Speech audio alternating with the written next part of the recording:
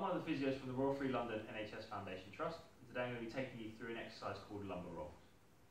Either lying flat on a bed or flat on the floor, with your feet up and your knees bent. Squeeze your feet and knees together and gently rock from side to side. The distance that you rock and the speed at which you rock is dictated by you and your symptoms. Don't try to over push it by going too far, and don't try to go too fast. You want to maintain this nice rhythmical movement from side to side for approximately 30 seconds, maintaining a small squeeze on the stomach to keep your lower abs and your lower back engaged.